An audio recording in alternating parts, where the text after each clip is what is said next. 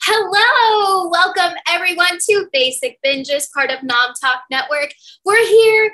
It's the season finale. Oh my God, I almost said series finale. That would have been atrocious, and I'm so glad that it's not. We still get one more whole season of Stranger Things, and I'm so excited for it. I know that it's not just us that is super excited. I think all of y'all, hey, we've got y'all already in the chat. Thank you so much for being here. My name is Cassandra Martinez, and I'm joined by some amazing, fantastic, totally rad, that's 80s, right? Guests, yeah, okay, with us today. But before we get into that, on the show, we review popular shows that are out now while eating and drinking our favorite binge-worthy drinks and snacks. I am once again winging it and not drinking anything or eating anything. I forgot. I'm not going to lie. I was focused on my makeup. Okay? There. I said it. But yes, let's get started with our wonderful guest today. Erric, you have something that you're drinking. Tell us, please. I do. I went totally back into the 80s and got a wine cooler. I haven't had one of these since I was 21. Like, it's an interesting taste, but it's a new take because it's Jack Daniels, which they weren't creating wine coolers in the 80s. So, ooh, everyone in the chat, if you like wine coolers or Jack Daniels or anything like that, let us know. Johnny, let's go to you. Can you see us with those shades? I'm too cool. No, I'm not. But yeah, hey guys, Johnny back. I have the good old water, and I brought the whole Brita pitcher, by the way. We're getting into it. And then I brought my favorite treat, Reese's. ooh. Oh, Reese's peanut butter cups. Nice. Real healthy. Oh, hey, no calories count. Calories don't count. There we go. During the making of this after show. Yeah. And joining us, a very, very special guest, Mary Ann Butler. Hi, how are you? Welcome. Oh, hi. Thanks for having me. I'm excited to be here. Are you eating or drinking anything, or are you winging it like me? I have many things because I was going with the whole, Eddie 80s rocker motif. So I had to grab some whiskey, some Jameson. Oh, nice. From my own personal store, a tab. Tab. Wait, can you just, for people that aren't as familiar with tab flavors, what does that taste like? Oh God. So Tab was a very popular diet soda beverage in the 80s, and it tastes like if you put aspartame and saccharin in a Diet Coke, shook it up, left it in the sun for 3 weeks, and then made someone drink it. It is the most god-awful thing. Don't drink it. It's not worth it. Just get the bottles, put it on a shelf, get the cans, put those on a shelf. That's it. Just do that. Okay, see, words of wisdom. Thank you. Thank you. And for the future, if you hear me saying Mab, that is Mary Ann Butler. That's me. So we're all on the same page. Okay, we've got a lot of people in the chat joining us for the season finale. Hey everyone, the Manabites. I think I said that right. How are you? Sprinkles, what's up? I know you. I still have half an hour to go to the, oh my God, final episode. Ah! Oh my gosh. Well, hey, by the time you're done, we will still be here. So that's great. Thank you so much for keeping us open. And I'm glad that like right after you're done, you're going to be here, right here. Hello, everyone. Crystal, love everyone's looks. Water. People like water. Crystal likes water. I like water. See? We like water. Yes. Okay. Q, what's up? Yes. Happy birthday to our producer, Stephanie. Everyone, can we get some birthday shout outs? You can go ahead and I guess or like mention Nom Talk Network right there. Awesome. Oh, Q Ball says I'm a Bud Light draft guy. Not familiar, but I'm pumped for you. Okay, Bud Light. I was either solid or Bud Light. Yeah, solid classic choice. Yeah. Good, nice. Okay, y'all. There's so much that we have to talk about, and we're gonna do the greatest hits, the highlights. Greatest hits. I feel like you would like that because music. Get it? Greatest hits.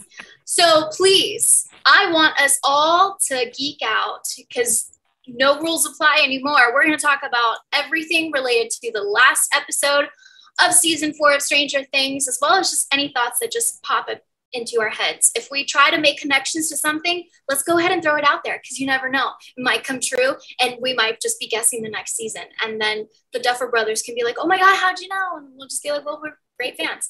So I want the writing credits. Yes. I want the writing credits. Exactly. Not writing credit for this series. Speaking of great fans, y'all, we have to kick it off with Joyce and Hopper. We got the moment. Heck yes, we got the kiss. I want each and every one of y'all, including in the chat, word vomit. Everything that you were feeling, take us back to you watching that. We weren't able to watch it all together, but I want to experience it with you now. Mav, let's kick it off with you. Okay, the first thing I have to say is the kiss was not scripted. If you did not know this, there were 3 big moments in this finale that were not originally scripted, and I will get to each one of them as they pop up. But the kiss was not scripted. Winona and David put it in the day of, and it makes me have tingles and feel all the warm and fuzzies that they knew that this moment was kind of pivotal for these characters and the audience too, because how fulfilling was that after all this time? Finally, just kind of like one of those great payoff moments for me personally. Yeah, very rewarding for sure. Maddie and I have this thing where it doesn't matter if it's romantic or this or that. Anytime a character is like this close to another character in a show or anything, like we chant kiss, kiss, kiss, kiss, and they do it. So. Doesn't everybody do that? Well, my only thing about it is they finally kissed and they were going further, but then again got chopped off with the freaking phone. Like, I was just like, you guys want it so bad, and just they're like, really? The phone now? It was a little bittersweet moment for me for that one. We got something. So thank you so much, Winona and David. We're on a first name basis now. I am the one who nerds. Thank you so much for being here. Greetings, one and all. Yeah, look, I'm not gonna lie. I'm just so excited that we got to talk about that first, because like that's one of the first things that happened, I want to say, in the finale.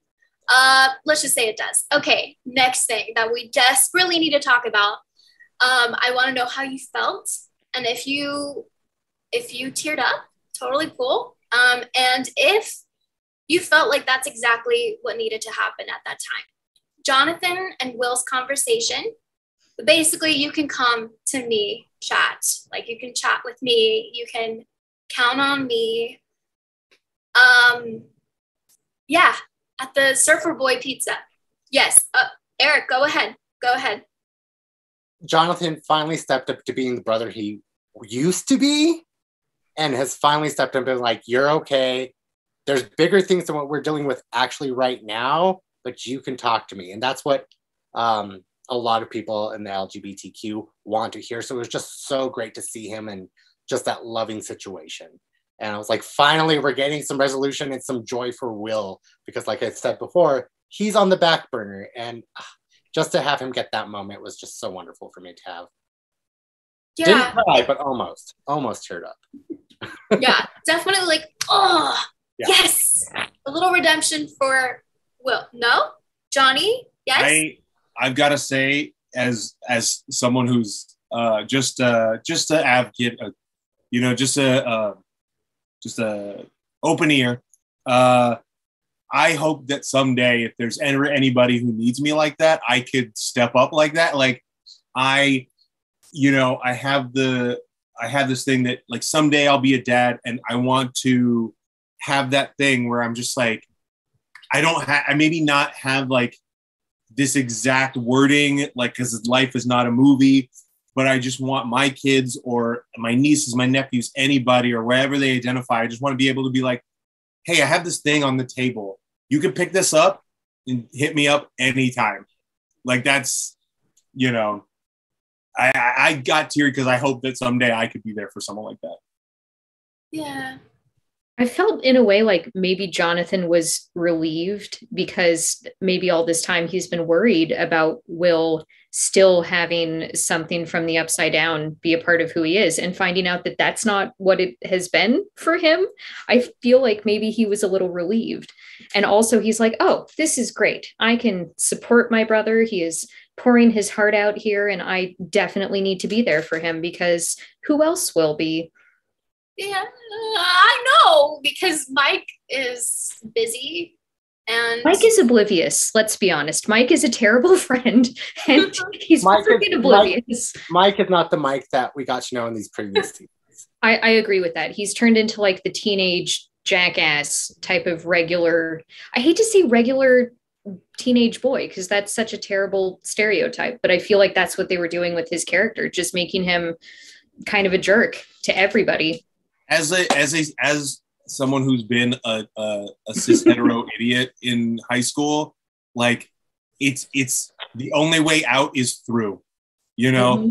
And even if we're idiots, then like it won't last forever, you know. So I mean, and not only that, high school kids just went to it's 7-Eleven, so we just went to go get the 7-Eleven Slurpee today. And yeah. me and the lady, we were just walking. And we just felt so old because there were some teenagers just walking their dog, being loud, and just like not caring about social distancing and all that kind of stuff. And I'm just like, they're kids. They're gonna figure it out later. Like, man, get off my lawn is what I sound like. The Manabites in the chat says, for me, Will has been the most tragic character of that show through the entire run. I was so grateful for that scene. Yeah, I mean, if you think about it, we kicked it off with season 1, and yikes, that was a lot. And we'll get into where Will is by the end of this season. But yeah, definitely a lot. We talked about the location already, Surfer Boy Pizza. So let's get into one of our favorite characters, Argyle. Okay, I love that moment where they're like, okay, we need a lot of salt. And he says, is 600 pounds of salt enough? 600 pounds? 600 pounds. My gosh. And then, yeah, I mean, Argyle is basically making a pizza. It's like the Food Network channel there. And it is officially canon. Elle likes pineapple pizza. Yes. Yes. So move over, Eggos. It's pineapple pizza time. Yeah, I kind of want to know y'all's thoughts just about Argyle, I guess, because this might be the only time we do touch on Argyle, because everything else we're going to focus on other stuff that happens. So entire run of Argyle making pizza, Elle liking pizza, thoughts about that. We'll start with you, Johnny. It's just a great montage. I love the way that in screenwriting, storytelling, blah, blah, blah, you do this thing where it's like so much is happening. Oh, you know, Eddie and this and that, and what's happening in this corner? What's happening in this corner? Hey, everybody, let's stop. Let's take a second. Enjoy Slice. And I love the fact that they were just like, I remember watching it weeks ago and just going, is he really just making a fucking pizza during all this chaos? And then now, like, rewatching it for this, I'm like, hell yeah, he is. Hell yeah. A little fuel before the fight. Yeah. It's what he's comfortable doing. Like we've kind of established that. That's what he's really knowledgeable about, other than getting high. I think if they continued making him the stoner comic relief, it would have been really annoying. So I'm glad that they gave him a moment like that, where he's more than just the comic 80s relief stoner kid. Like that really made him a better character for me, was the pizza making scene. Oh yeah. I really enjoyed the fact that he just was like so chill about it. Like, my little superpowered friend is gonna go do some badass shit. Let's go. Like, I know a place. Let's go. I got connections. And then also, like, driving that whole van around. I do have to say though, which I mentioned to you guys earlier, the number on the pizza van. Mm-hmm. Yep. What was it? The number on the pizza van, if you call it, it works. And it's Argyle picks up and like gives a whole pizza order and then hangs up on you. It's great. It's fantastic. But that just gave me a little bit more of Argyle. I was like, that's totally who he is. Chill, like nothing bad in his character at all. Just like, okay, that happened. Let's go. You know, okay, we'll get into what we hope for in the future, maybe questions unanswered and stuff like that. But I'm the one who nerds. Yeah, I mean, makes a great point. Those last 2 episodes, Argyle really pulls his weight. He noticed the tire tracks that led to Elle, and Yes, he knew he about did. the salt. Good points. Yeah, bro is on another plane for sure. Okay. I'm the one who nerds also says I'd actually argue he pulled his weight more than Jonathan. Agree or disagree? Agreed. No, I would totally agree with that. Jonathan was like non-existent this entire season. So I absolutely agree with that. Only thing Jonathan did was pull that joint out of his pocket. That is it. Oh, and have the conversation with Will finally. Those 2 things. Yeah. But like, does that make up for the rest of the season just being kind of blank the entire time? No, not at all. Not one bit. There's so many people to keep track of. I mean, we as viewers sit and consume this media. I'm just imagining duffers and all the staff and all the writers having to like plate spin everything and then keeping it going, and then there's Jonathan, a plate, you know. Yeah, I mean, we'll get into this later, but the Duffer Brothers, I'm making it sound like I actually spoke with them. No, I watched an after show on Netflix Geeked on YouTube, which y'all are also welcome to watch after this one, of course. It runs about an hour, and they interview not everyone, but a lot of people. And I just watched the volume 2 one, and the Duffer Brothers do say, yeah, I mean, we have a lot of people, so they don't think they'll be adding anyone next season. So I'm like, okay, if you're not adding anyone, then what are you going to do with the people that are already there? Obviously, we're not going to know yet. But someone that was someone that I think was also like, to some people was Mike. Mike's character development was lacking, I would say. But we did get a moment, and I want to know if it hit you, if you felt it, if it resonated, if you were moved by it. The whole speech to Elle, and we are going to be jumping around. This is a warning for y'all. We're going to be focusing on groups of people and kind of what happens with them. So yes, Mike's speech to Elle when everything's happening in the future with like Max and everything, but he's like, I love you, we need you, blah, blah, blah. Did it hit right here, or was it like, It did not for me. And I don't like to say that because I am a huge fan of Finn Wolfhard. I think he is a tremendous young actor, and not to get off subject, but he was my number 1 pick to play young Paul Atreides in Dune. Like, he's who I wanted because he would have been so perfect. And I like him more than I like Chalamet, especially because he's the right age. Sorry. But there's a lot of people who like people more than Chalamet. I just have to say. He's too old. He's too old. Rebecca Ferguson could not be his mother. Sorry. Anyhow, Finn Wolfhard is really good. He has shown us his chops throughout the rest of the series, but in this season, he is just phoning it in for me. And I don't know if that's just how he was written. I don't know if that's how he was directed. I don't know if he was just checked out, but it didn't work for me at all. He's busy busting ghosts. What?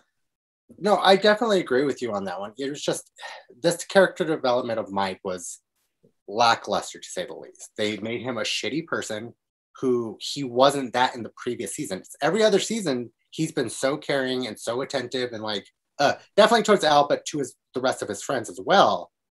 But it just was been everything that Will tells him he was, that he was the heart. And where was that in this season? And I get it. That's the character journey. We have to have him reminded that he is this thing and he has to step back up into that role. But at the same time, it's like there was nothing, not even a hint of who that character used to be. Well, he would have always done that for Elle because he's always been there for her and been like, this is I love you. I can't say it, but I love you. I'm going to be there for you. I just feel like maybe since it did take so long for them to film this last season, that he had so many other projects going on that he wasn't as attentive to this as he was with his other things. I would say that the speech itself was good. I mean, because in the moment, like for me personally, it's like, I always feel like, oh, you know, my fiance is on this pedestal and I'm lucky to be around her. Any of this stuff, you know, like I'm blessed and she is, you know, whatever. And the way he articulates like how bland he feels, even without superpowers or even like it captured that feeling really well. But coming out of Finn Wolfhard's, you know, gullet, I'm like, yeah, okay, they're doing it. He's, you know, great text though, great writing. Great writing, but it's just how they built up that character throughout the season. None of us were going to take it how they meant it to be, maybe. It just, okay, he said it to get her through it. We knew he had to say something, but take it or leave it. Yeah, I mean, Johnny, you said this. It was just, there's a lot of plates, and it felt like maybe Mike was just a little bit on the back burner. Sprinkle says, Mike was definitely like, I am here too. Hello. So yes, you know who actually captured our hearts almost instantaneously? We're going to go ahead and just dive into this. It was Eddie. Oh, God. Joe Quinn. Okay, so yes. First of all, if y'all haven't seen any interviews with Joe Quinn with his natural hair and like his natural haircut, it's so trippy to see because I feel like his face, his head, his whole like vibe is so perfect for the 80s. And I'm like, wow, you should just totally just have that wig all the time. But yes, we are going to talk about a few moments. So everyone get ready with your wonderful thoughts and feelings about the concert that we were, you know, so I don't know, blessed to be like in the presence of, I would say. But yes, so earlier when they're trying to get everything situated, Eddie says, look at us, we are not heroes. When Steve is saying, you know, hey, you and Dustin, don't try to be heroes. Okay, just like you're trying to get all the demo bats to just come over here so they can do this thing, blah, blah, blah. And that's when Eddie says that. And I don't know about y'all, but when any one of my favorite characters says or does anything remotely like touching, that's like a little too far, I'm like, oh no, you're gonna die. No, you're no longer safe. And that was one of the first moments where I was like, freaking Duffer Brothers. And then of course we get the most memorable concert in the history of the world. Yeah, for sure. So before we get into that, Metallica commented and did something on TikTok. So I know one of y'all mentioned it before that they actually do edit. Yes, Q-Ball says, I can't even get over Metallica jamming with Eddie on Master of Puppets on TikTok. I didn't see that, but I know that someone commented on Metallica's, maybe it might have been that. And they were like, oh, sorry for all these people that are just like fake fans because they're just joining you now. And Metallica answered in such a beautiful way, basically saying like, we're just excited to have more people listen to our music, basically, which is so great. And that's what it's all about. So everyone in the chat, I want to hear your thoughts about the most memorable concert in the history of the world.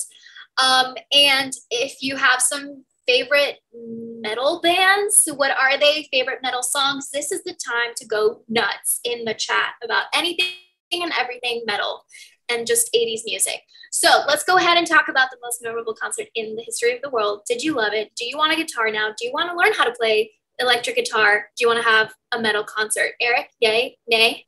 Love the concert. Best moment for Eddie, like just ripping on top of a trailer in the upside down with the bats coming at him, just like perfect. Was who he was throughout this kind of season, or not kind of season, this season. Like just let's do it. Kind of scared, but we're gonna do it. Like it brought me back to that first D&D thing. Great song choice, have to say that. Like Master of Puppets, come on. Metallica, bats, metal, love it. I try to learn the guitar. I am not good at it, so that is not something I will be doing. But for him, I actually saw his rehearsal footage when he was learning that, and he was as in it when he was on that top of that trailer as when he was in rehearsal, which was fantastic. Just him learning the actual chords and everything like that to look so good. I'm impressed by him. Plus, it's Eddie, and I love Eddie. Yeah, Mad. I hate Metallica. I have always hated Metallica. I am a huge metal fan. I am a musician. I am a sound engineer. I have grown up at concerts literally since I was 6 months old. My dad's a sound engineer. So that's how I got into all of it. I hate Metallica. I wish it would have been any other band in the world because... Who would you have chosen? And what song? Just to fuck with Metallica, I would have picked Megadeth. Oh. Just to fuck with them, because why not? My favorite band of that ilk is more progressive rock, prog rock. Dream Theater is my band, but I understand why they picked it. I'm not faulting the song choice. I just personally hate Metallica. The members are not who you think they are. That's a whole other story, but I'm not going to fault any of the fans who were excited for that moment. It worked in the scene. I love Eddie. I don't think it was his best moment. His best moment comes afterwards, but it was, it was a scene that everybody really responded to. So it got done what they wanted it to do. Yeah. Johnny? Well, I'd say the sound engineer or the person who picks who does the soundtrack. My film brain is the music supervisor. There you go. My film brain was not working. They're doing their job very well. The metalness of it all. It gets your bloods boiling. Like when you hear percussion, like music, sounds, vibrations, they do stuff to your body. And like this, and they did it well with this. But when I was a kid, Metallica was for bad kids. Metallica, when I saw skulls on T-shirts at school and stuff, I was like, oh no, that kid's trouble. That kid smoked weed, blah blah blah blah blah blah.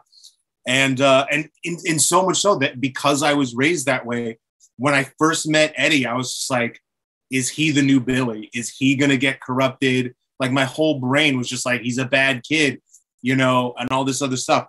But as he becomes this victim and as he's portrayed as things go on, you grow with him, because, selling drugs to this cheerleader, all that kind of stuff.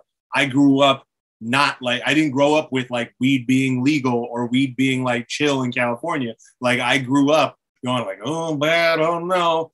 But Metallica was for the bad kids when I was a kid. When you're saying like picking an extra song, my number one song, like to get me fucking pumped for that shit, would be Motorhead's Ace of Spades. That would have been such a better choice. Sorry. Ooh. I'm just mad. I'm so mad. Down. Like my favorite thing about that is that I found that because, I grew up, metal's for bad kids worshiping the devil. Like I would have legit been one of those kids at the rally who's just like, maybe a cult, you know what I mean? Like that's who I would have actually been if I were any character in this. If I were any member of the town, it'd be a kid who's like in probably Erica's class who has a crush on Erica and it's just like, I don't know. But I found Motorhead in Tony Hawk Pro Skater 3 and I loved it. Like ever since then, I was just like, yeah, Ace of Spades is... No, that's a solid choice. I like it. That is a solid choice, yes. I do have to say one more thing about Eddie before we move on a little bit. I could talk just about Eddie. I have to say his character, even though it was just this season that we've seen him, he was the most like heartfelt one because everything that he thought, which I feel like we would have, was just out there. Just like, what is that? Like, but also so very caring. He had the most heart and he was genuine to himself and to everybody he was around. That beautiful moment he had with Chrissy just kind of set everything up for me as to who this character was. And I loved that he got that moment. And the moment I was going to talk about is the second of 3. Yes, I was going to bring this up too. unscripted moments in the finale. As we know, Eddie passes. He succumbs to his injuries from the devil bats. And Dustin is cradling him in his lap. And Eddie says to him, I love you, man. And that was ad-libbed. That was added. And I love that so much because he understood his character. He understood what needed to happen and be said in that moment to kind of not save Dustin, but kind of save Dustin, because this is the second time that Dustin's been in this situation, and he clearly loved Eddie in a certain way. And it was a beautiful moment, and I love it. I mean, sorry. No, go ahead. Okay. We're so excited to talk about it all. We'll get into the biggest tearjerker moments coming soon. So get your tissues ready, everyone, because, oh my God, my heart's not ready. I do want to shout out everyone in the chat that's talking about what did I say? the like most intense, oh crap, I missed it. Most memorable concert in the history of the world. Yes, I am the one who nerd says, oh, interesting. Okay, having seen Metallica live, I feel like Eddie could have played with them at some point. Same vibe. LOL. I was cheering. I was singing along. I was headbanging. Truly, Eddie is a bar to break through the fourth wall and hit. Yes. Yeah, a lot of like really cool things. Sprinkle says Master of the Puppets is an epic song. And I was like, Dustin in that moment. Yeah, I love seeing Dustin's face. Just react to everything. My favorite metal band is Iron Maiden, though. Oh, which we see several times throughout Eddie's collection of t-shirts and tapes. And just another weird little aside, the battle vest we see him wear with all the patches on it, on the very back is a huge, just giant, beautiful patch. And apparently that came from the estate of Ronnie James Dio. Like, they gave it to the show to use specifically for Eddie, for this vest, for the season. And that made me so happy. That's so nice. That's great. Oh, okay. So let's see. Sprinkle says that is a solid choice, Johnny. Cue Ball says I'm a musician myself. I'm a drummer and guitar player. And I would pick Raining Blood by Slayer. Good choice. Yeah. Okay. So let's move on to another moment that this one's we'll touch on this because let's talk about this.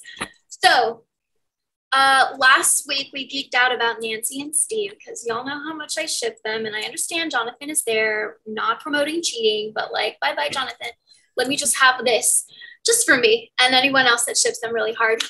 But yes, Steve officially comes out and says the Winnebago dream. Yeah, there was also someone else there. It's you. It was me with you, Nancy. Rob and Nancy and Steve start getting strangled. That whole thing happens, which is a lot. I want to know if y'all were as terrified as I was, because I was like, oh my God, how many people are they going to kill? Like, no limits, I was thinking. And then, of course, Nancy's gunshot scene near the end. There was, I think, also on Netflix's YouTube channel, Netflix Geeked, right? Mm-hmm. Yep. Okay. Joe Keery and Maya Hawke, so Steve and Robin, reacted to that scene. That last scene with Nancy doing the whole gunshot thing. And basically, they're just like their characters. And they were very supportive of Natalia Dyer. So if y'all haven't seen that, check that out, of course, after you're done watching our live show right now. So thoughts, feelings, emotions, questions, concerns, everything about the whole Winnebago dream thing with Nancy, Steve saying that, and then, the whole getting strangled thing, and then Nancy's gunshot scene. And when I'm saying the gunshot scene, that's at Vecna near the end. Johnny, yes. I just have to say that, like, being the guy who's actually done this, it puts the listener in an awkward space. You're like, hey, just so you know, I have these feelings for you, so respond to them. And much like Jonathan, or much like the whole Jonathan brother Will thing, just like, I like to be the kind of person who's like, hey, there's this on the table, I'm ready for whenever you're ready to react to it. But that doesn't make for conflict and doesn't make for a good story, but that's just me. For sure. Yeah, Eric, thoughts? Like I always knew it was about Nancy. We all knew it was about Nancy. Like, come on. I've already said I shipped We knew. Drop Jonathan. go back to Steve because he's grown and he's becoming a fantastic guy. So that I ship forever and always, even whenever Stranger Things ends, I want those characters to go off into the distance together. But with the whole choking thing, that actually, I figured it would have taken one of them and they would have had to fight. I did not expect it to take all three of them and pin them to the wall. But I do also have to say, that was a long time for them to be getting choked against the wall, because it was a long, long time. One of them had to have passed out or something. That was my only issue with that. I was like, this is quite a while. Yeah.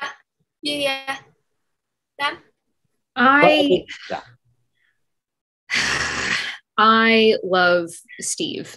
I love that he finally acknowledged the fact that, he's been a dad to all of these kids for all this time.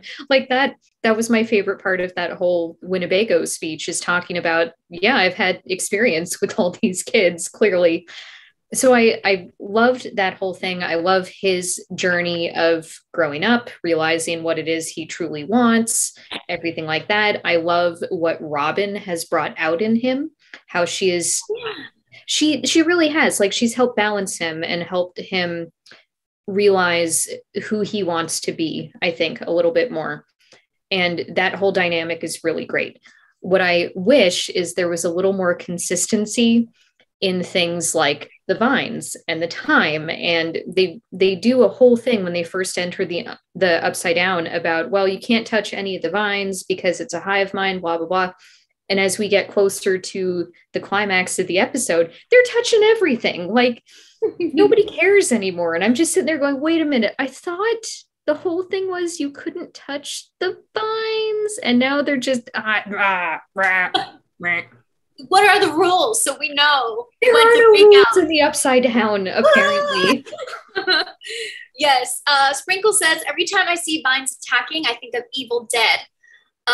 It was very Raimi. Yep. I was gonna say I had real Jumanji vibes. Oh yeah. I was just waiting for Robin Williams to be like, "It's a stampede." And so that Nancy was doing her best Van Pelt with the shotgun, right? Like, if we're going with the Jumanji vibe, that's what it is. Oh my gosh. Also, by the way, if you ever go back to Jumanji, just super tangent, the aunt is Phoebe Newworth. Phoebe Newworth, yeah. Yes. The best. I found Frasier later. This has nothing to do with Stranger Things. But the fact that Frasier is the best. The fact that I put her in Jumanji, I was like, wait, she was the hot aunt in Jumanji. What? So hopefully this show, tying it back in, these actors will have their Frasier, and then they'll be like, oh, they're on Stranger Things. I do have to say, although you compare Nancy to Van Pelt, at least Nancy was able to hit her target. That's true.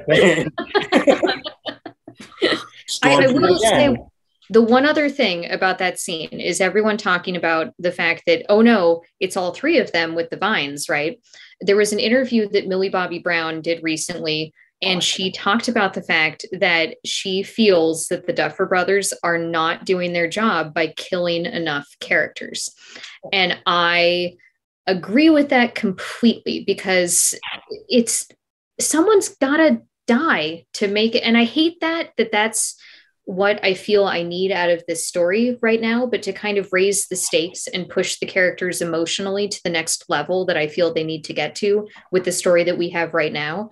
I feel that somebody else, one of the main characters, needs to die.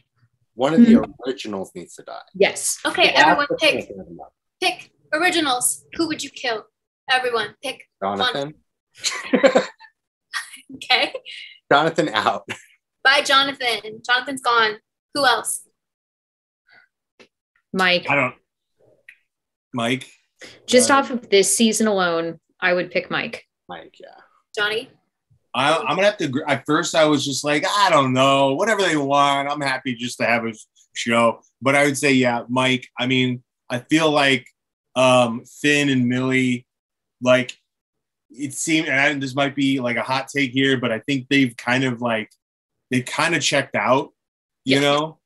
I feel like they know that they're star power. Now, I mean, I don't know them personally, and this is just like being an audience member who's just like, I think I see what's going on here. I know Hollywood. I think I know, but it's just like they seem like they've outgrown the show to a degree. Yeah. Whereas Gaten and if I was going for the biggest upset death that would Game of Thrones upend everything, it would be Dustin. I would kill Dustin. If they kill Dustin, if they kill Hopper, you know. They've already killed Hopper. Yeah, right. Yeah, don't re-kill him. What the heck? And Joyce just got her moment with him. No.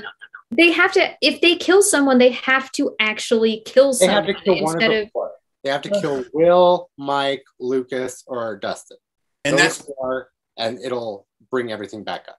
And everything when Vecna falls out of the window, when, you know, all this other stuff, when it comes to horror movie rules, not to be too like, you know, my parents are going to be so mad at me, but like when it comes right down to it, horror rules, if you see a body, like Jedi, all that shit, like you got to see the body burn. You got to see whatever. And even then, like in superhero shit, like nobody ever dies. No body, no dead. That's what. So I watched the season with my 16-year-old who watches lots of genre stuff with me, and we were both sitting there just like, chop off his head, chop off. What are you doing? Gone for the head the whole time, because it's like, this isn't going to kill him. How is a Molotov cocktail going to kill this guy? It's not. Like, what? Where was the planning here, guys?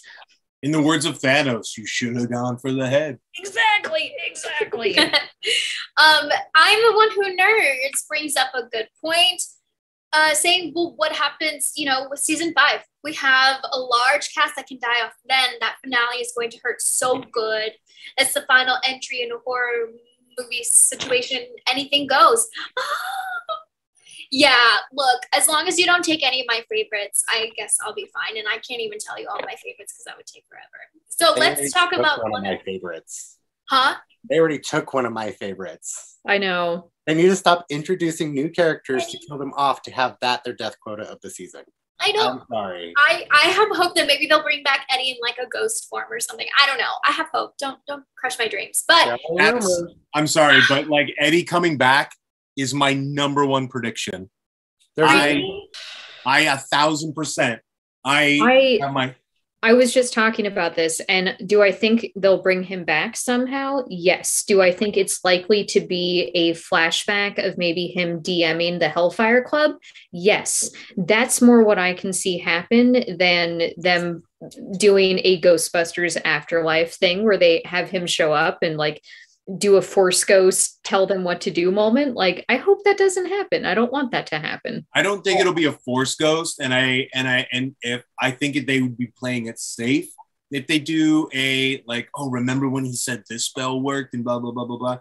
But no, I think there's this whole D&D thing that's going around the internet, like the whole resurrection, the resurrection of the vampire. Yeah.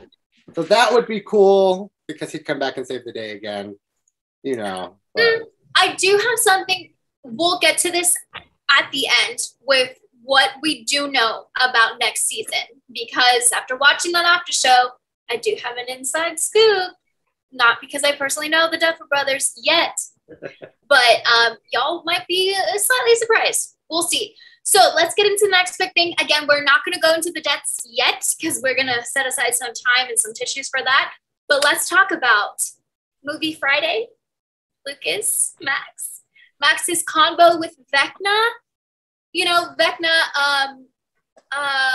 gives very much that whole Freddy Krueger vibe. Eric, if you want to, where you don't know when Vecna's like there, you know, when you have that nightmare start, when you have that. And that totally got me. I don't know if it got y'all. You know, when Lucas starts talking to Max and he's like, why would you say it? Would you feel like that about me? Blah, blah, blah, blah, blah. And then I do want to talk about that fight, Jason and Lucas fighting with Max on the side. yeah, word vomit, everything, anything, everyone in the chat, go ahead and talk about that as well. Again, movie Friday with the little drawings. It reminded me a little bit of Love Actually, you know, like, but this was so much better. No offense, Love Actually, but I think I've moved on. And yeah, the whole conversation, thoughts, feelings, emotions. Mab, we'll start with you. I felt that that moment of Lucas telling her these things was too telegraphed. Like it was really obvious. As soon as he started talking, you knew where this was going. So for me, it was too obvious. It was, and maybe that's just because I was expecting something like that. I was expecting him to turn around and have Vecna's face and all of that. I wanted it to go up another notch, maybe one more example of that, another thing that he said to her, another thing that she said that would make him say that if it was really Lucas. I wanted another of those moments to really make that moment punch. But it was a really intense scene, and I'm so glad that Lucas got this, because he kind of I don't want to say he disappeared this season, because we did get a lot of story focused on him, but it was a different character building than we've seen previously. So I really liked this entire sequence with him, and the fight with Jason was just fabulous. And I hate saying I enjoyed it because I don't want to see him get beat up, but it was great to see him have this hero moment. So I think I have to, the journey arc of Lucas this season is, I really enjoyed it because like I mentioned earlier in the series, like he's kind of not my favorite, but this, bringing that conversation with Max and how like caring and everything like that, even when like everything happens to her, she falls and he's like, Erica, and screams and everything like that, which is so joyous to happen, to see that for him. And I'm like, this is the Lucas that I've missed, that I haven't been really getting, and the character arc, and I see where it went. That's what I wanted from Mike. And I agree. Get it. What Lucas got was, he was given gold and he produced, and I'm very proud of that actor for doing that. Unscripted moment number 3 is Lucas saying, Erica, help. That was not scripted. That was the actors coming up with it in the moment. Oh. I mean, no matter what age these kids are. That's fair. No matter if they're, in your pocket. They're all taller than me, so I don't care. The thing is that this show has given them, and whether we believe that like Finn and Millie have grown out of the show, they still, like Gaten and the whole crew, have really been able to display their chops. Agree. And they're given that, but then also at the same time, we're talking about like, oh, we wanted that for Jonathan, or we wanted that for Mike, or whatever. If everyone was doing all good and having these great moments, you gotta have that, the sweet and the sour. You gotta have the balance. You gotta have the balance. You gotta have people underperform so people look a lot better. You know, like there's no such thing. I mean, stories are so fucking hard to tell, and to just get a movie done is insane. And so if it's not my whole thing is that if a movie's not fucking perfect, then that's fine. It's done. And they did it, and if it's done well, fan-fucking-tastic. But, like I'm a beggars can't be choosers kind of deal. So the fact that they're even going to give us a 5, I'm just like, all right, cool. The more the merrier, Okay, so I want to make our way to a little bit of, a lighthearted moment that happened. Before we get to lighthearted, my gosh, yes, please tell us. But you brought up the like Lucas and Jason fight and everything like that. I've been like reading a lot and talking to friends and everything like that, and it's so trippy that Lucas and Erica are the only 2 fighting actual people. Mm-hmm. Like they're fighting for their lives from actual people, and that in the real world. In the real world, they're fighting for their lives with actual people. And it just changes the dichotomy of like, we've been dealing with all the supernatural stuff, like mind flayer, all of that. And this is just bringing it back to reality, being like, oh, this stuff does actually happen. Like, oh my God. And culturally, yeah. I mean, I'm cheering for them even more. And culturally too, yeah. I'm glad you tapped in on this, just because it's like to have the sort of like what's it called, the alpha male, the sort of Aryan looking kid pulling a gun on a young African American kid. It makes a statement, regardless of how you feel which way or the other about it, and that's important to have in our stories. And it's a great thing that it is. Yes, this is real world. And I could be on this soapbox of feeling how I feel about social justice and blah, blah, blah. But my favorite thing was when Erica kicks that kid in the nuts. And I'm like, it was yeah, smacks him with the flashlight. Yep. Dude, yeah. Good old, like, some people deserve to get kicked in the nuts. And if I can kick some Nazis in the nuts or kick some bigots in the nuts, then... Yes. I would argue that her fight with that kid is more satisfying than Nancy with the shotgun for me, anyway. Yeah, no, totally agree. Erica, I've been calling her the little G this whole entire season. She's like, she's so great. I love her. Love Erica. I hope she gets her duck hunt. Okay, so next we have a little bit of lightheartedness. Max sees Elle in the Hawkins dance dimension. She grabs her cheek and she's like, it's so funny. I loved how Max just like let her guard down and just like was like, wait, what? After like almost getting Becknut. And Elle says one of the best lines, I think, of the whole season. I piggybacked from a pizza dough freezer. And then Max is like, what? Which is wonderful. And then, you know, Max gets Becknut. Again, we're not going to go into the death yet. So let's just talk about their friendship and just that moment quickly before we go into another moment. And then we'll get into the deaths, everyone. So who wants to go first? Well, the homage to all of the great teen horror films in that whole sequence was great. Like the fact that it was, you know, very Nightmare.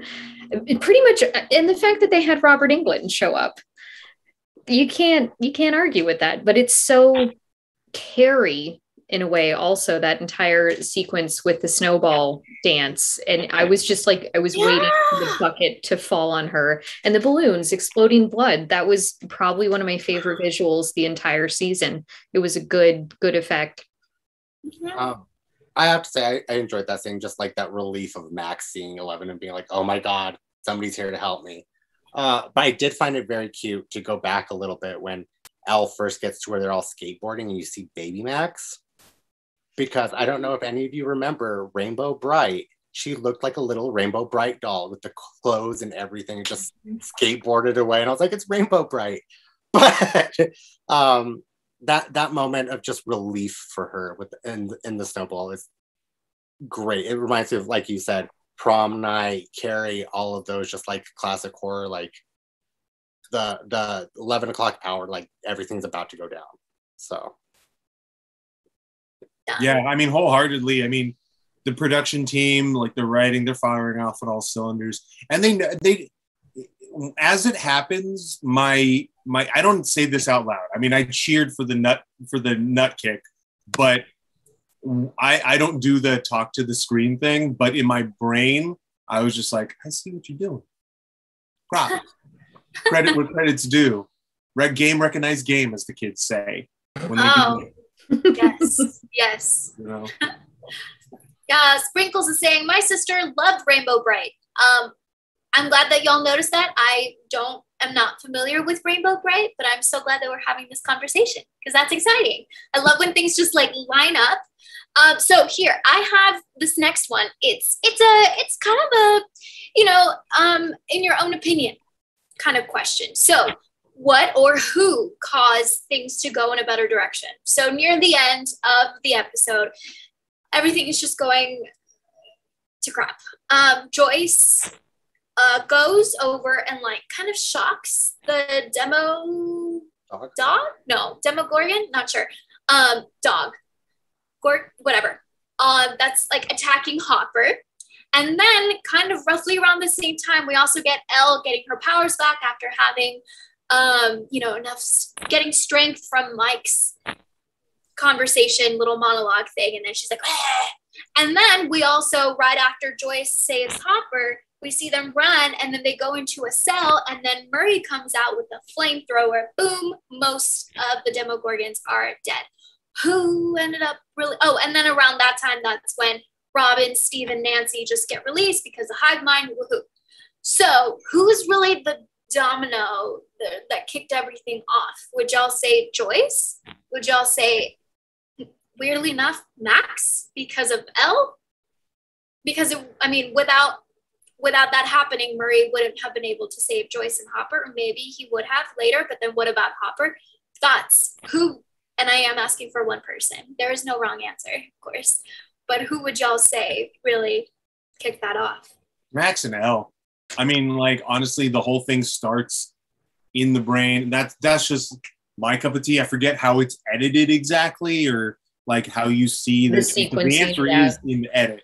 But in my brain and in my heart of hearts, like, it all begins with the psychosis. Like, if it was this character who has these mental powers, then it relays the chain reaction and the domino effect.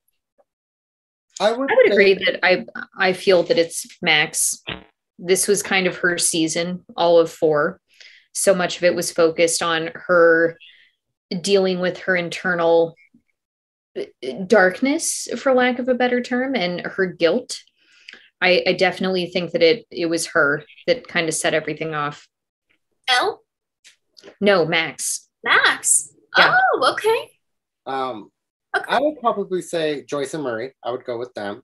Okay. I love Murray. So in that sequence of Hopper getting attacked and Elle on the wall and all of that going on, Joyce and Murray really came in as like the linchpin to be pulled to, let's distract this mind so everybody else can do what they need to do, which was their main focus anyway, to be like, we're going to be the distraction that they need to continue their distractions and their game plan to successfully complete this. So I would, MVP award for that moment goes to Joyce and Murray. Yeah. Yeah, I love that whole bye-bye Demogorgon situation. Now, the moment we've really been teasing and talking about here and there, the biggest tearjerker moments of the season. Before we get into tearjerker, during that sequence of shit, the Conan sword is everything. Yeah. So it gets teased previously, where we see when the prisoners are given weapons to go fight the Demogorgon. We see the Atlantean sword of Conan's father. And it was kind of like a throwaway Easter egg. And everyone was like, that wasn't what I think it was, right? And then we find out it was. It's the actual prop. It is the real thing. And I can't get over how amazing that is. Like, what life is David Harbour living right now? He got to be Hellboy, then he got to hold the sword. Good. I do have to say that I did see an interview with David Harbour about that, and he was like, that sword was heavy. That's funny. I love that. It's a good for him. You know, like, it makes me happy that Mr. Lily Allen gets to he gets to have fun. And that's the best. That's the thing about being an actor and telling stories, is that, like, do you do this moral thing? I must tell stories because that's what I was. It's fucking fun. It's fun to do this shit, and for it to be your job, then you're lucky as shit. You know? Oh yeah. Now we're not so lucky because of what? I said one day for it to be my job. Yes. Sad day though, because we do have to talk about these deaths that really just ouch. Eddie, you know, and well, I do say deaths, but you know, not really, just one death. And Max's coma situation. So let's talk about Eddie's first. I have to say that one, when you think of all, like, collectively, and this is obviously personalized for each single person, we've all seen different shows. Let's just stick to shows. But when you think of death scenes in shows, I think of Fitz in Agents of S.H.I.E.L.D. And I can't think of any other ones. But this one, Eddie's, is right up there. it's like one, if not second, it's probably first place because of the emotion and everything. And that hit hard. And I want to know, just in the grand scheme of all the shows you've ever seen in your whole life, all the death scenes that you've ever seen, where does this one rank? Top 10, top 5? Or is it like, no, like it was nice, it was good, but like, you know. Well, I mean, I feel like you have to have a scale, a known scale where like 1 is random person on CSI dies, 10 is Charlie from Lost, not Penny's boat. That's for me kind of what it is. And so I would feel that Eddie, that scene with the character, with how important he was to the soul of this season, I would argue is probably like a 7 if we're going 1 to 10. I hate saying I enjoyed a death scene, but I'm kind of that person who does enjoy those moments. Well, I really liked that scene. As difficult as it was emotionally, it was a good scene. It needed to happen. Somebody had to die. Yeah. I would have to say that I had a lot of emotions for this scene because, like I said, like Eddie grew on me. I wasn't immediately a fan. Like, again, bad kids wear Metallica shirts. But as far as like scenes in other movies and other shows and stuff, when I lost my grandpa, Big Fish really got me. Oof. Big Fish. And it really, really got me. I'm so glad that I'm amongst friends that I could just be like, okay, versus like, you know, if I was talking about this with a fiance, I'd be a mess. And I was a mess when Eddie passed. My next one would be a flip side, would be because, and again, after my father figure passed away, Princess Bride, when Inigo stabs the six-fingered man, it's the inverse. It's the death of something that drove you nuts, you know? And Mandy Patinkin said, like, I envisioned the cancer that killed my father. And it's just, I want my father back, you son of a bitch, is so something that I felt. And if I have to say, like, one of my most recent number 1 go-tos, 3 words, by Grabthar's Hammer. Aww. That one. Yeah. That one super, super gets me. Poor Quillick. Because, you know, like, you know, it makes it real for Alan, you know what I mean? Like, but, and I don't mean to ramble, but the instant they started playing When It's Cold, I Like to Die, like we were watching the stuff that we watched squelchingly with subtitles. Yeah. You know, and you guys were talking about, like in the previous episode, we were talking about songs that really called to us in this one. And my fiance read Moby's When It's Cold, I Like to Die. And she goes, oh no. Because she knows how much that song means to me. And I said whatever I said in a previous episode, but that song is a very personal song that has a lot of psychology with me, my own suicide ideation, and please seek help from your friends or just talk to someone or whatever. But like that always awakens like that. And, you know, like, you know, Mufasa and Simba running before we know what's going to happen. Like you know your triggers in life, and she knows that that's my song. And I was like, fuck, that's, and I did the I'm not crying boyfriend.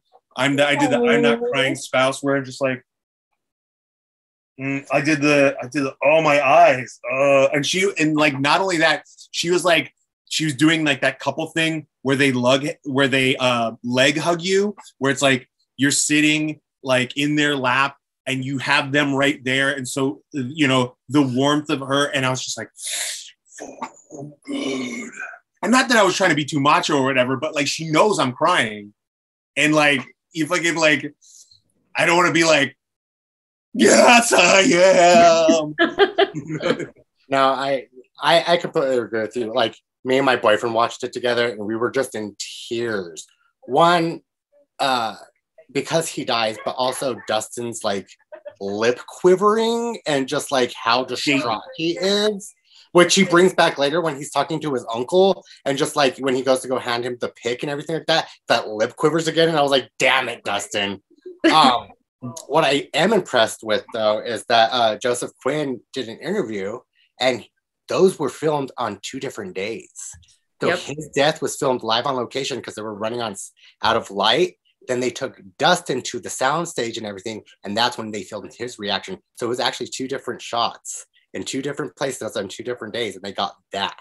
So that is just beautiful acting and beautiful connection. And I have to say, like, that's exactly where where Dustin does so good. I mean, we have made, here's the thing, we've made such a to-do, and no offense, not to be like the nerd who's like, don't, like, oh, pretty people, whatever. But like, we have made celebrities out of Finn Wolfhard. We made celebrities out of Millie and all this other stuff. But god damn, does that Gayton kid know how to fucking sell. I mean, to be fair, he was someone before any of the rest of them were. He was on Broadway before the rest of them. So that him and Sadie were both on Broadway. They were. So she was in Annie and Dustin was in Les Mis on Broadway, both of them. Caleb was in Lion King. Oh yeah, that's true. Yes, Caleb was also in Lion King, all around the same time, I want to say. Yeah. And so it's unfair in a way to put Finn and Millie above them, where they didn't really have that same experience that these others had. I just watched I, Tonya last night, and she brings up, or Margot does a really good job with the line, they abused me, but you also abused me. Yeah. And that is super, super important. As people that creative, I mean, when Mike's dad is watching TV and he says, oh, the tabloids, the TVs are no different than tabloids. And then we look at our news cycle, we're like, oh my God. But like, it's true. Like, there's so much to be said in the, movies are a metaphor for life and blah, blah, blah, blah. But yeah, the kids, what's brilliant about them as actors, I think that they come from theater, where you have to play to the back of the audience, right? They have to be broad. However, when it comes to right here, even on separate days, when it comes to the cameras right here, and you're just giving it, that's great. When you can connect and you can, like, it's in the little flicker, like you're saying, the lip quiver, like that is really, really great. Cause they know that, like, even as kid actors, they know that, like, how do you express that with your face, with your words and all that kind of stuff. And they're just kids and they're so great at their job. And that leads us to the next person that, ends up in a coma, Max and Lucas. That gutted me. Oh my God. The moment that Max starts saying, like, oh my gosh, I can't feel my body. I'm not ready. I don't want to die. And then she can't see anything. Y'all, like, I give this woman an Oscar. Like, I know that's not how it works. But my God, wow. Thoughts, feelings, everyone, just as we wrap up the biggest tearjerker moments of the season, potentially. I'm mad they didn't let her die, because it's like that whole scene goes to waste. That's not to take away from the brilliant performances in it, but I'm kind of mad that they brought her back. I love Sadie. Don't get me wrong. I want to see her in everything, but I just felt like that is a disservice to the character and to Lucas having to deal with that. I completely agree with you on that one. I'm right back there with saying I think more of the main cast should have died, even though she's still a newer cast member than the old ones. I feel like she should have passed away. But then that brings back to be like, why are they going to use her for next season? Mm-hmm. I do have to say the other death that I appreciated was a football player getting cut in half when the earthquake happened. I literally, in my notes, I wrote Hawkins splits, bye-bye Jason. Yes. Yeah. What does it say? It just says Jason Fries. Oh, it was so beautiful. Like, and they don't even give him like that much time to see him die. It's just like but you see it, so it's just so enjoyable. Yeah, people in the chat were like, wait. I had to go back. The Manabai says, I had to go back and rewatch that to confirm I'd actually seen it and heard it right. Yeah. Yep. There was a whole thing for like 3 days where people were not sure if he actually died. It was hilarious. Body dead, fried, cut in half for sure. For sure. So let's start wrapping up the season, y'all. So we get, the 2 days later situation, which I want to also hear what y'all thought about that. Did you feel like it was a cop-out, or was it like, no, it's fine? So what I really loved near the beginning of the, after 2 days later is Elle and Mike ask Dustin, like, where's everyone, blah, blah, blah. And Dustin does such a great job with this line of like, oh, you don't know. Like the way it's like chills. And we come to realize this is like a brief breakdown. So just pick whatever you'd like to talk about. But Elle basically restarted Max's heart. That's pretty cool. Robin's moment with Vicky making the sandwiches, the PB&J sandwich, Peter Pan, peanut butter showed up. We got Jif earlier in the season. Now we got Peter Pan. We did have Eddie's uncle show up, and then we have that moment with Dustin. And then I'll ask y'all a final question before we go into what we're left. So thoughts about any of that? Pick your favorite moments, whatever you would like to talk about. Right out the gate, just the idea that, like, when Gaten just says, when Dustin just straight up goes, I was there, I know what he did, and blah, blah, blah, blah, blah. And the fact that, like, just that whole sequence, like, that's my second cry. But again, that lip quiver got me again. It really is. I really hope that past Stranger Things, as these kids' careers evolve, I'm really interested in seeing where his goes, because he really does. He really floated. I have to get every Dustin hat. I have to have every Dustin hat, because just like, I don't know, the kid does so great. I agree. He was wonderful in this season. And I kind of wish we would have had a moment where he got to see Susie. Oh, yeah. Like, to see them oh my God, together. yes! That would have been great. But how weird was that family? Just the random Royal Tenenbaums. Oh, yeah. That family was weird. Robin's moment with her object of her desire was wonderful, and I'm really hoping that something develops for her, because she deserves someone. Yeah, she really does. I have to say, like, 2 days later, I was a little mad that Nancy and Steve and Dustin and all of them weren't, or well, Dustin was, but like the rest of them weren't mourning Eddie a little bit more. Like, he just died. Did you leave his body in the upside down? Like, Nancy's been through this before with It's what he would have wanted. But it's like, it moved on a little bit too quick for me.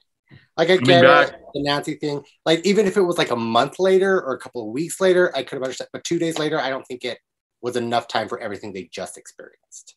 He's coming back. He's coming back as why. But that moment where they get out of the van and they all see each other and everything like that and go and hug. Even, like, I appreciate Mike's mom running over to him and being like, you're never going on vacation again. But why are they still there? Like, we've established that the town is fucked and that everyone is leaving in droves. So why are they, that family, Mike's family, why are they still there? Why? Is it an economic thing? Like, they're white in the 80s.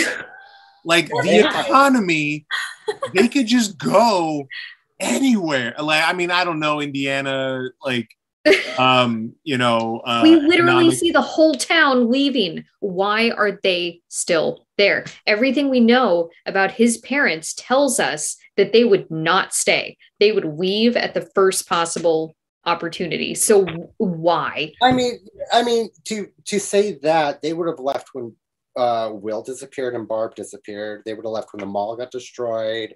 Oh, yeah. No, but those are all things that didn't happen to them. The town literally exploding and having these fault lines open, that happens to them. That affects them. Like mom can't drive her car to her hair salon. Dad probably can't get to work because the roads are now no longer there. So why do they stay when finally they're kind of faced with this reality that something drastic has happened? I would also say, like, whenever, and I'm sorry to cut you off, man, but like the framing of a national tragedy, like when I was a kid, it was Oklahoma, 9/11. Why don't you just leave? It's not as simple. But when it comes to stories, when it comes to character development, things like that, you go, huh, why don't they do that? I am the one who nerds in the chat says this is our town mentality. I'm calling it. So, which really braces us for, that final shot that we get when they're all, did anyone notice everyone was just like stepping towards the camera and they were all like breathing really heavily. I was like, okay, no, like we know this is like your hero moment. So here's where we're left. Okay. At the end, one is still very much alive. We don't know where he is or what shape he is, but Will feels him. There's that whole like, ooh, one must die, or one must die while the other one lives whole situation.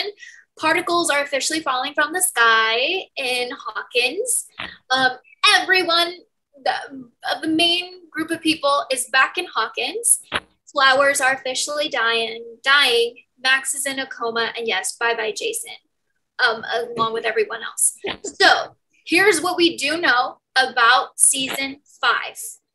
According to the Duffer Brothers, according to the after show on Netflix Geeked on YouTube. So the storyline and character development that we had with Max this whole season was very much dependent on what happened last season with Billy. They said that Dustin's going to have a similar situation happen because of Eddie. Which is why I'm thinking they wouldn't bring Eddie back because they've already teased this. But again, they're allowed to change their minds, and maybe they were just screwing with us. But they did very much tease that, which I'm like, oh, good. Then Dustin gets all this really, really juicy stuff to work with.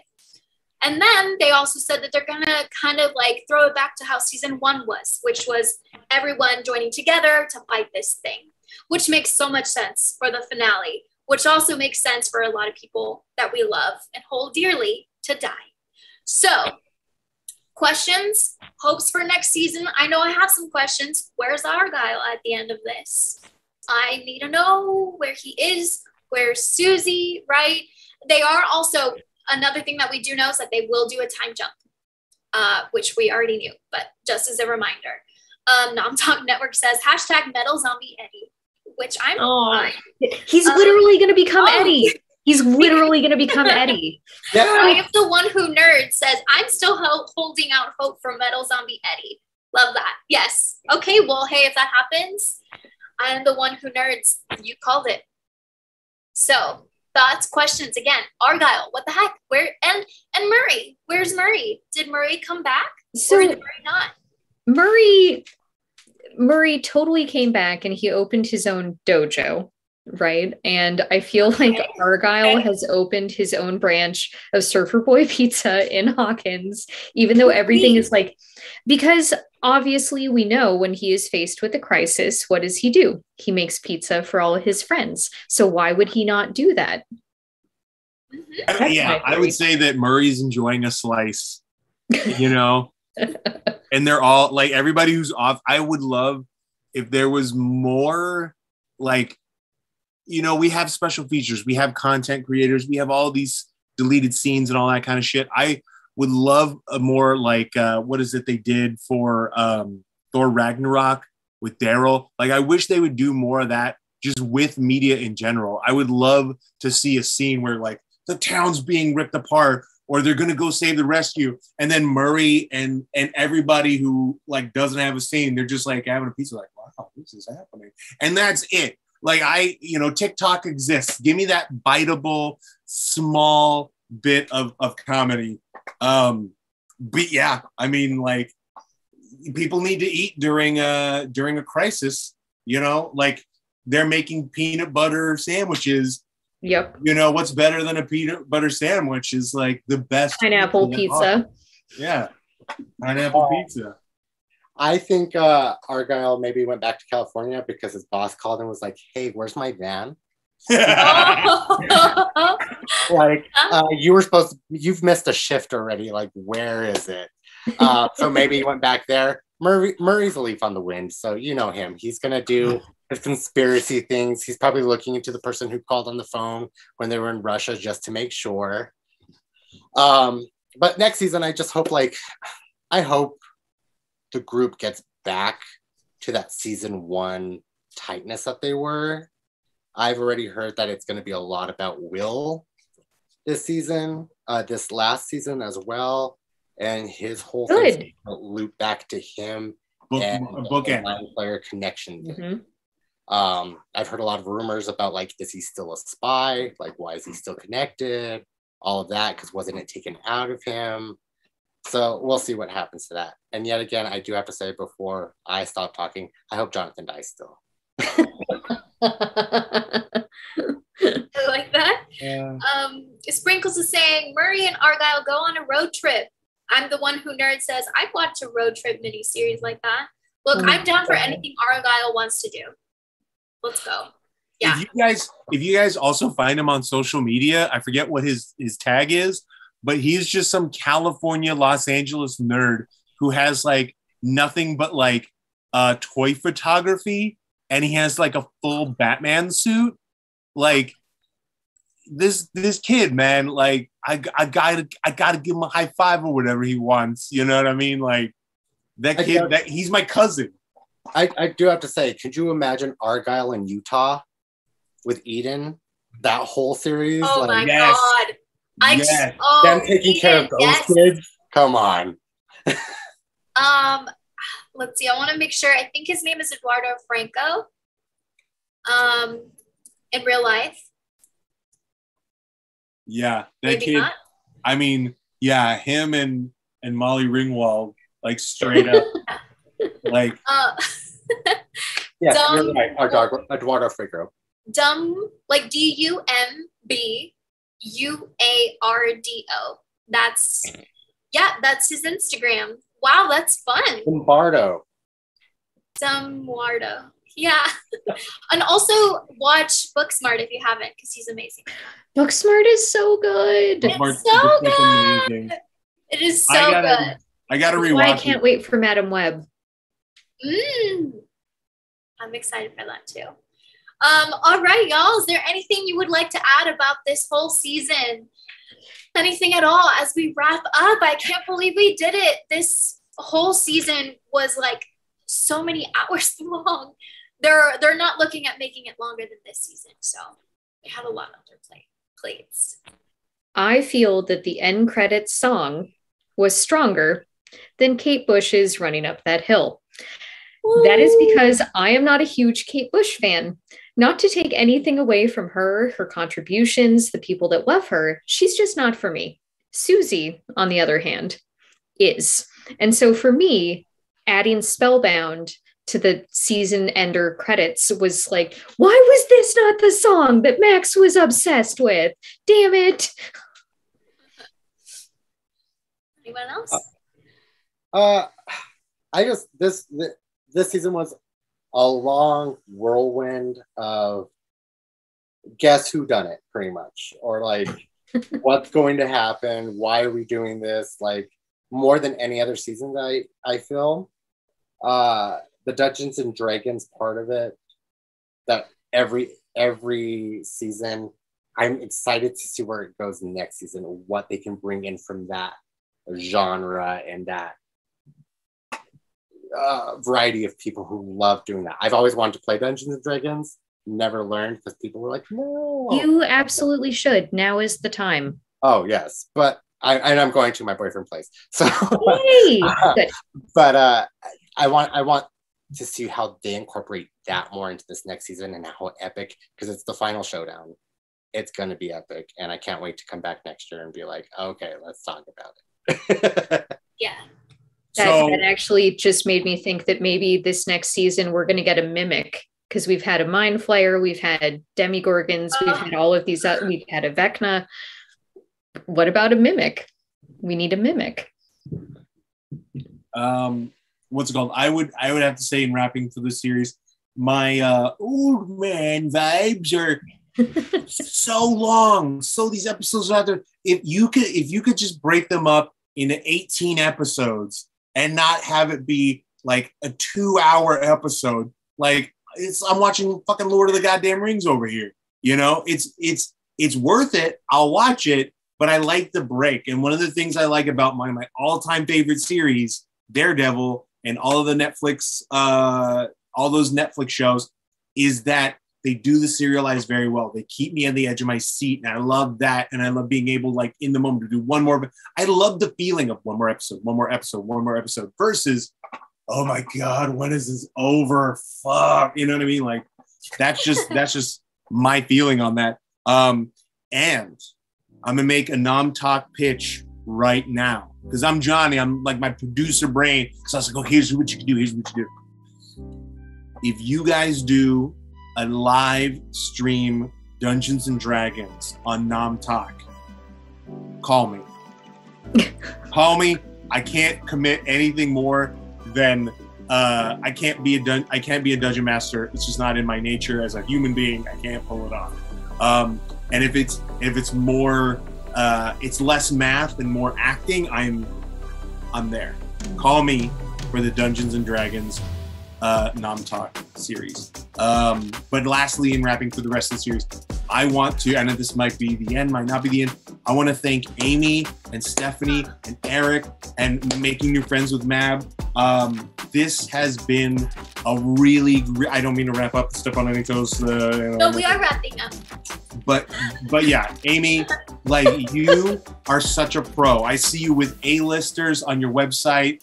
You should be on the red, and you're perfect for camera too. Your camera person can be up here, and then you are just asking the actor down here, so you got that shot. And then you see Dwayne the Rock Johnson be like, "Hello, little person," like you're fantastic. You keep my rambling and everybody kind of on track. Hands down, great job. Happy birthday, Stephanie. You guys have made this so delightful. Don't stop believing that you can call Johnny for anyone else. Where can people find you? A lot of places. You can find me on Instagram. You can find me on my website is pisanopictures.com. My TikTok is Johnny Brillantes 83. Like, just find me. The Pisano guy is me personally. You Google me, and if it's not this old gray dude, then it's some dude in the Philippines or some Italian kid. Eric, what about you? You can find me at Heartless7 on all the socials, on gaming platforms, Twitch, everything like that. But again, I had so much fun doing this series with you, Amy, and Ronnie, and pleasure meeting you, Mab. It was so much fun. I appreciate you guys having me, and happy birthday, Stephanie. Mab. I am editor-in-chief for Nerdbot.com, so that's kind of the best place to find me. That's it. That's what I do all the time. And Steph, I love you. Happy birthday. Thank you for having me on. I love doing these. Yay! We did it, y'all. Thank you so much for the kind words here and here in chat. Thank y'all for joining us for our season finale of Stranger Things Season 4. We laughed, we teared up, we talked about really important things throughout the season. And of course, y'all are welcome to watch these all over again. You can watch the whole series again and watch our conversations about it all over again. We won't judge you at all. You can watch them on YouTube. You can also listen to the show on Google Podcasts, Spotify, or where you can get your podcasts.